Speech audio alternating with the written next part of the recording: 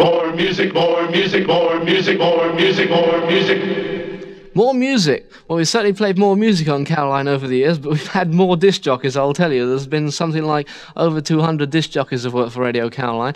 A lot of them, it has given them a big break. I know myself, speaking personally, I've never regretted joining Caroline because I just wouldn't have been known in so many millions of homes as I am now, and people like Simon D, Tony Blackburn, and Johnny Walker all owe their success to Radio Caroline.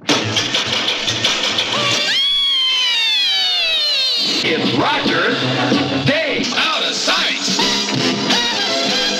And this is Roger Day, just giving you a rundown now on Radio Caroline. A lot of people come up to me and they say, what did you used to do out on the boat? So I figured it'd be quite interesting to give you a rundown of the daily routine. Myself, I get up at 5:30 in the morning to do my breakfast show.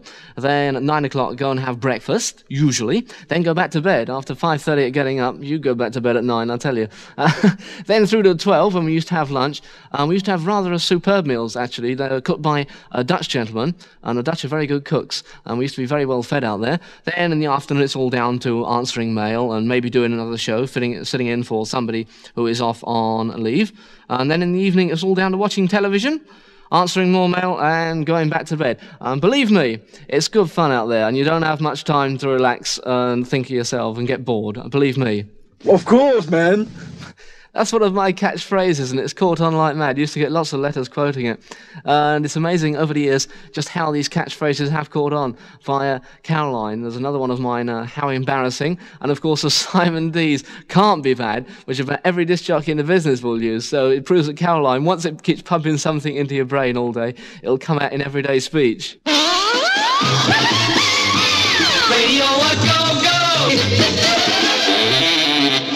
And you might wonder how we did a go-go, and I shall tell you. It used to be a rough old fishing boat trip, as I call, from Holland. It used to take at least 16 hours, and boy, that was the worst part of being out there. This used to supply us with oil, water for washing. We did used to wash occasionally, if we had the water out there, and supplies. And this used to come about twice a week, and also bring us relief disc jockeys, and take us on leave to Holland.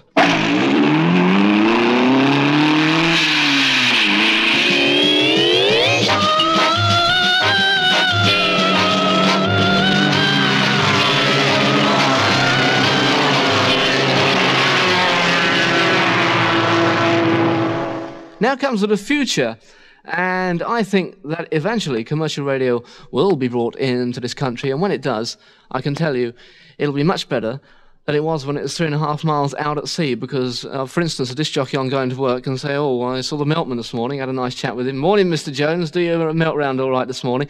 It all brings all public interest into, like, a normal music show, and I think people will dig this like crazy. If you've never been to the States and you've never heard States radio, well, this is what they do all the time over there, and I studied States radio a lot, and it is very good. It needs to be toned down a lot, but when he comes here, commercial radio in Britain is going to be the best in the world.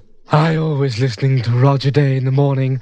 I put something in the oven for 10 minutes and relax to the sounds of the Roger Day Show.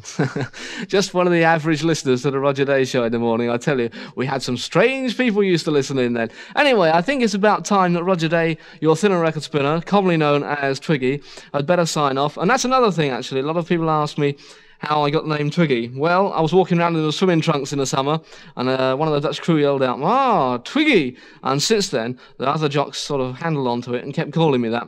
And since then, it's been Roger Twiggy Day, with no offence to the original Twiggy, because I think she's a lot thinner than I am. Really, I'm quite fat. But in the swimming trunks, I look very thin. Roger Day signing off here.